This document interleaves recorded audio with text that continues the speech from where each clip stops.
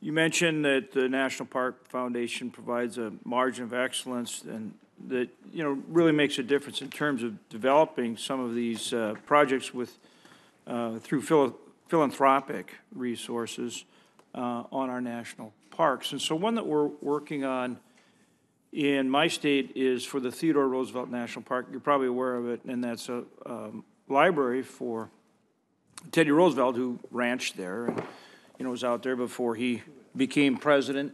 And, that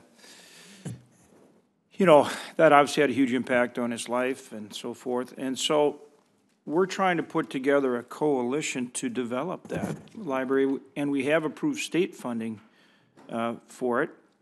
And we're talking to the Park Service and Department of Interior about funding for it as well. How would you recommend that from, from your perspective and in terms of your ability to help partner with resources, what role can you play in helping us accomplish that? Senator Hoeven, thank you for the question. And I would guess our governor maybe has been in contact with you on this subject as well. We're all actually knee-deep into it at this point, I would say. Knee-deep? Okay. Well, we want to get you like next. I understand the nature of the question.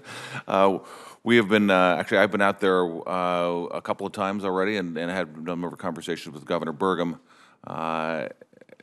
Senator, I feel like the opportunity here is unique in that this is, I gather, the #1 tourist attraction in the state of North Dakota. Mm-hmm. It's an amazing landscape. The Badlands are, if you haven't been there, I would suggest everybody go there. There's a powerfulness about them that you just have to be in there for a bit, and you know what we're talking about. And obviously, it affected Teddy Roosevelt in a big way.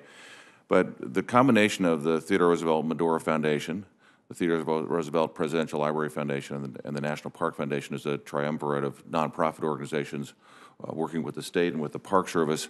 I think there's a once-in-a-lifetime opportunity to do something really significant here, to tell the story of Teddy Roosevelt in a profound way, both in terms of how he lived his life and where he lived his life, and to do the kind of thing that a presidential library can only do.